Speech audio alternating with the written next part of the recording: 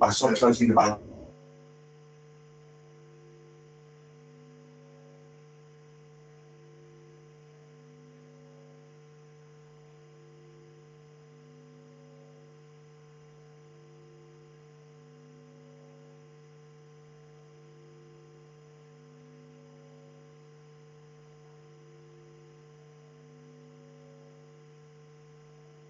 Just from the work that you do, as a side note, is police brutality, in order to draw a confession from suspects, a reality? Is it something that is abound in South Africa?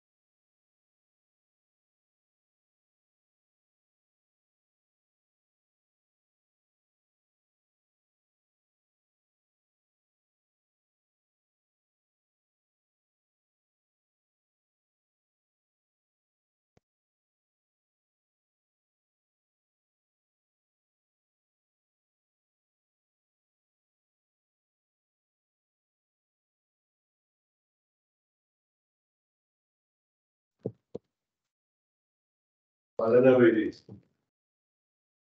Okay. Cool. Dan, you can sit. Good afternoon, everybody, and welcome to our Springbok Media Conference. We've got Assistant Coach Daan Human and Jean Kleyn with us today. Fortunately for the South African media, there aren't any media in attendance, so what we are going to do is start off with English questions, and then the last 10 minutes or so, we will switch over to Afrikaans. If I can please ask, guys, can you just all switch off your microphones and raise your hands when you have a question, and then and please ask one question so that we can give as many people as possible a chance to ask questions. And if there's time for a second, we will switch over to you for that again. So yes, we'll send out the recording later. Without further ado, we could take questions. Nathan? Thank you, Zina. Good day, gentlemen. Don, I'll start with you. Obviously, I just want to go back to the announcement now. Before the World Cup squad was announced, I asked Deon Fourie what role will he be given, but he didn't give way too much detail. Now that the squad is announced, you have two out-and-out hookers. Will Deon fulfill the role of a third hooker role? And if so, when will he be tested at international test match level? Because at the moment, we've got the trend of players being ruled out of the World Cup. I think it's a good question. I think most probably we look at Deon that can maybe play the same role as a Skalk in the past, in the 2019 World Cup. So, and obviously he had played at a high level, obviously at Super Rugby level, he played at hooker as well. So he's capable of doing that. But we still have the option also to call a guy like Joseph Weber in.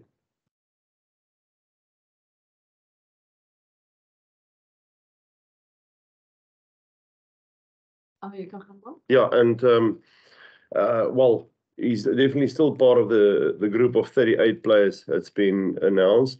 So yeah, he's only a flight away. So if we need him, we can always push on his button as well.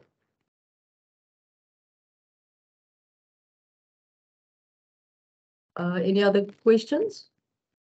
Please raise your hand. Leeton? Thank you, Z. Hello, Daan. Hi, Jean. Daan, just for you, please. You guys obviously mixed and matched around the front row, reasonably sorted and everything. But are you looking at the next two games to get things going in the scrum department as well with the guys? It's been, I don't want to say there hasn't been reward, but I look at that Argentina game where the guys scrummed Argentina, but didn't necessarily get what you wanted. Do you feel this Wales game would be the perfect opportunity for that? Yeah, I think as I said in the past, I think we tried a lot of combinations, and like we actually wanted to try to be fair to all the players and giving every guy a fair chance to make it into the group. And I think we played around a couple of combinations, but maybe going forward we will maybe settle down. And if yes, obviously, I mean, some games we get feeling sometimes very frustrated because there isn't a lot of scrums. So you don't have such a big influence as you would like to have in the game. But coming back to your question, I think obviously we want to get the reward always. It's not always going our way, but obviously we'll see how it goes. Can you so?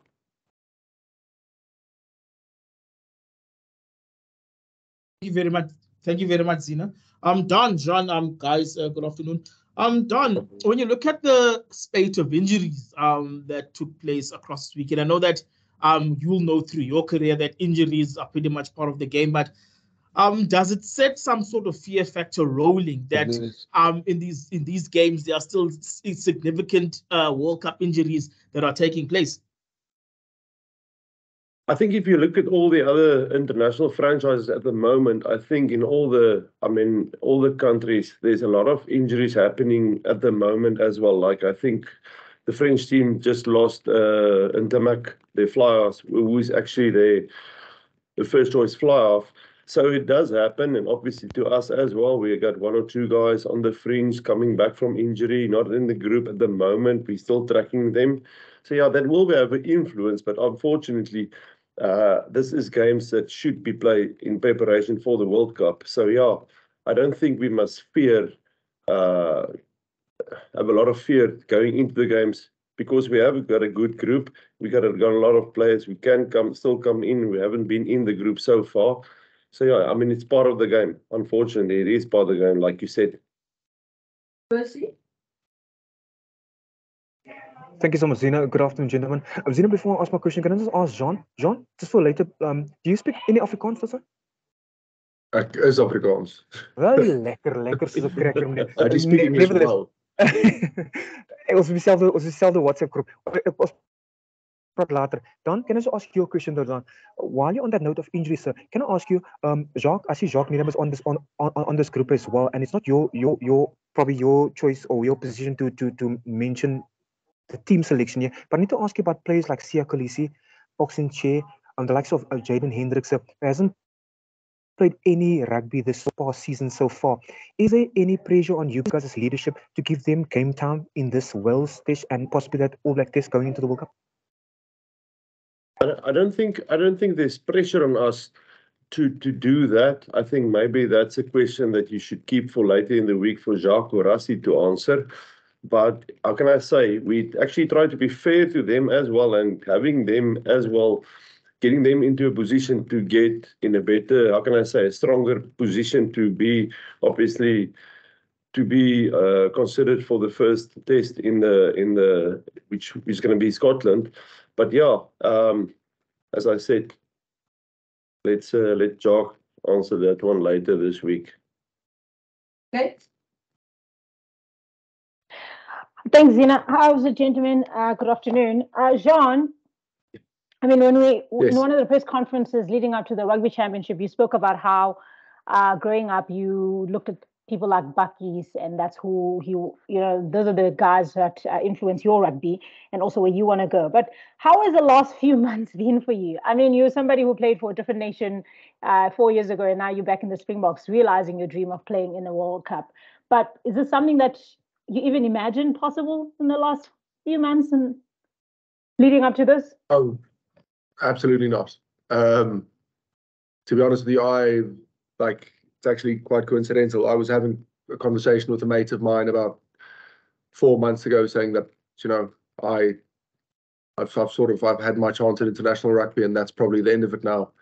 And that was my very realistic expectation of, you know, my path forward, and I was quite happy with it. But you know, obviously the call from Rassie was completely out of the blue. I had no prospects in my mind anyway of ever playing for the Springboks again. But yeah, look, an opportunity like this comes by, you can't really pass it off. And I think, to be fair, I think it's paid off so far. I've been very privileged to be part of, you know, South African national team representing my country. And I mean, I said it before, I think when you play for the Springboks, you represent hope to a lot of people, and to be part of something so special and so significant is it's really been an honor.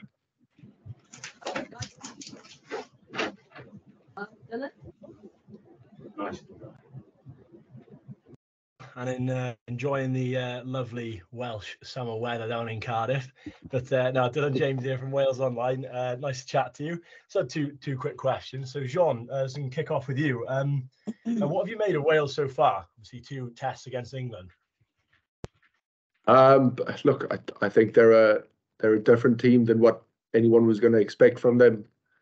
But at the same time, you look at, you know, if you look at how they performed in the URC, I don't think anyone was sort of rating them. But the big thing about Wales is they have all these individual players at their individual clubs, and when you bring them together under a guy, you know. Story for automatically create bearer tokens.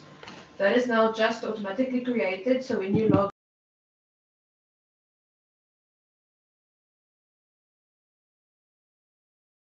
I think it's still on mute.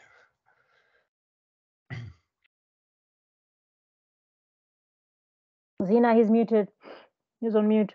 I think you're still on mute.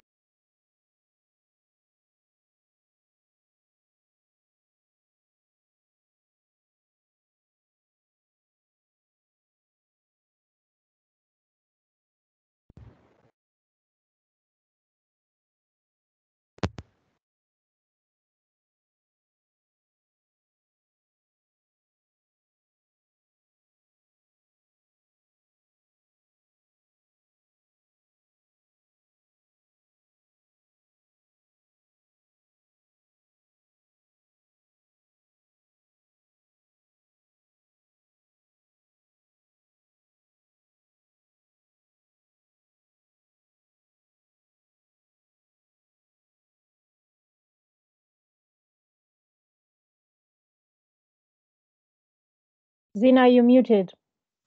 Okay, there we go. Guys, please could you switch off your microphones? Kate, are you done with your question? No, I'm good. Thank you. We couldn't hear Jean when he was answering Dylan's last part of the question because he was muted. Oh, apologies. I don't know where I was left, but you were saying basically about the gist of it is. Sorry to interrupt. It's about the URC, and then it cut off that. So if you want to go from there, thank you.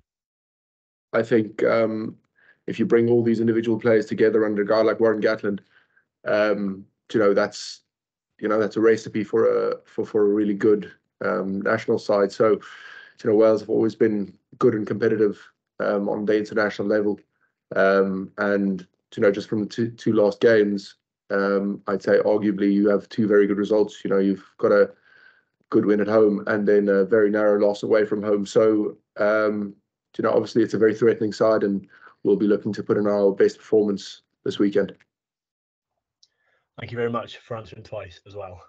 Dan, second question to you. So which Wales players have impressed you in the opening 2 test matches? Yeah, how can I say? Basically, the whole team's performance. We were impressed by the whole team's performance, because if you think now, they had a good result last week and maybe this week as well. They got very close to have a good result as well. So I think actually the way they play, and we know also that, I mean, like John said, the team's been coached by Warren Gatland. They're always very tough to play, and they're always well prepared. So yeah, there's not really specific ones. We look at them as a team, and they had a really good performance the last 2 weeks. Thank you very much. That's everything from me. Go well. Thanks. Brendan? How's it, guys? Thanks, Zina. Don, maybe just for you, Wales has been the type of team that in the past, especially under Warren Gatland, has almost sort of taken you guys to the gutters. It's been very much an arm wrestle every single time against them. Do you expect that to be the same thing this coming weekend? Do you expect them to go back to almost to the Warren ball type of play that they always try and play against you guys? Yeah, I think so, 100%. I think the way that they play, if you look back now, the last 4 or 5 times that we played against them in Wales, I think they beat us 4 times out of 5, which I suppose they'll definitely use that as a motivation. And then I think, you know what, it was always, like you said, it's really an arm wrestle against them. The way they play, World Cup semi-final, we only got it right in the very last 4 minutes when you got a penalty and beat them 19-16, if you're referring back to them. So, you know, it's going to be definitely a well-coached team. They're well prepared, it's obviously, and they've been in a very tough camp apparently. So, yeah, I think they're in fine form, and we definitely need to pitch up if we want to have some good results here. Ati? Thanks, Zina. My question is for John. John, just how have you settled within the box setup?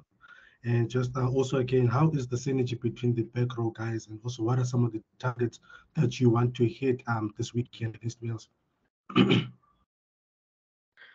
Well, I'd like to think I've settled in quite well. I think, you know, other players and the coaches will probably be a better judge of that, but I feel like I've integrated quite well into the squad. I know a lot of the guys from back when I still played in South Africa, you know, guys like Dwayne, Kitsy, Franz, you know, I've played with all of them, Dion. I've played with Damien. Obviously, I've got a really good relationship with RG, play with him at Munster. So, you know, I've been able to settle in quite well. And, you know, to the second part of your question, we don't really set ourselves targets in terms of metrics per weekend.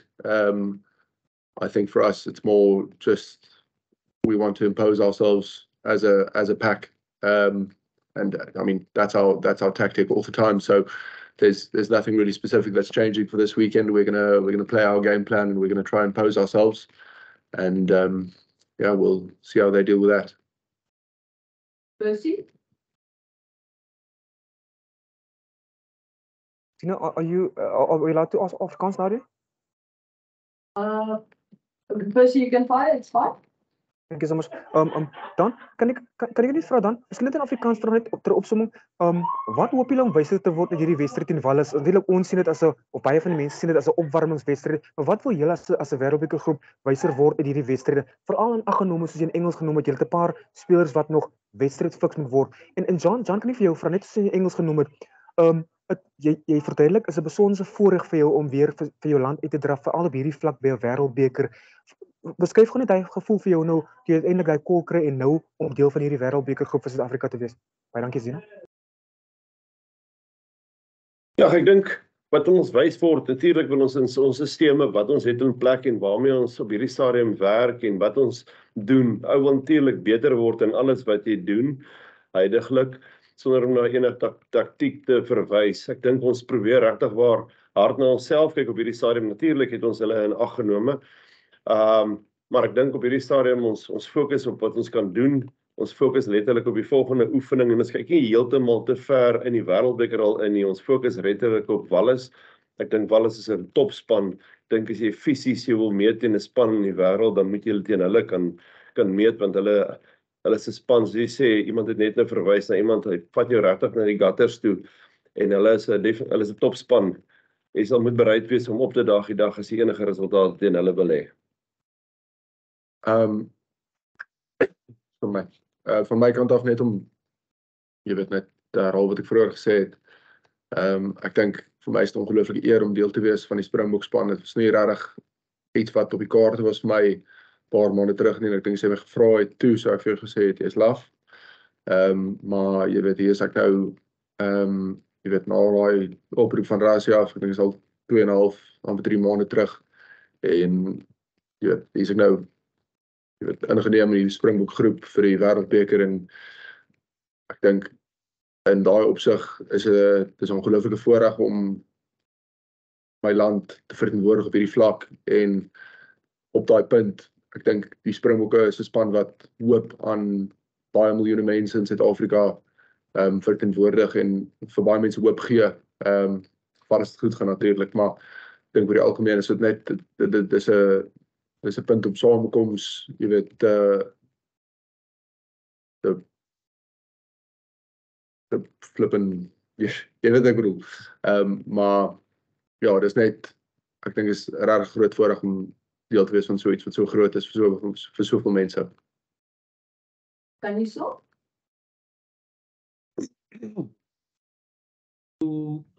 Thank you, Zina.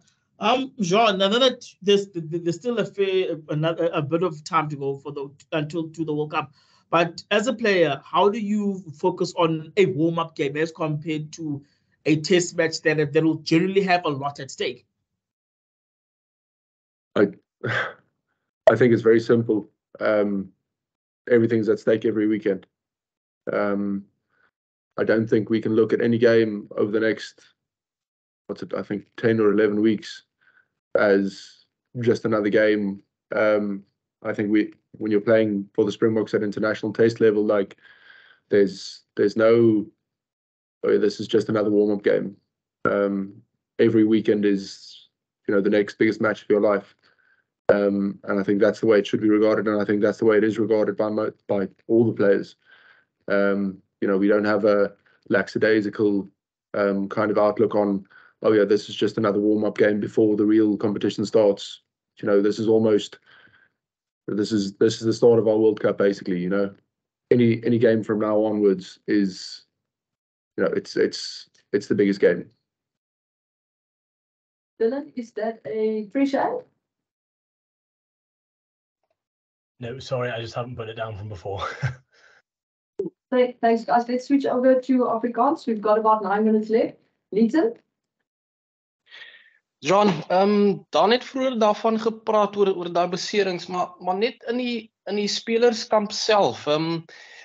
Is daar enige gesprekke tussen julle om net vir mekaar te sê, wees rustig daaroor, ons gaan uit om te speel, moenie oor daai beserings dink nie, ons weet is kort voor 'n Wêreldbeker en julle het nog 2 opwarmwedstryde, maar is daar soort van daai gesprekke tussen julle om net uit te gaan en te doen wat julle moet doen en kalm te bly met die laaste 2 wedstryde?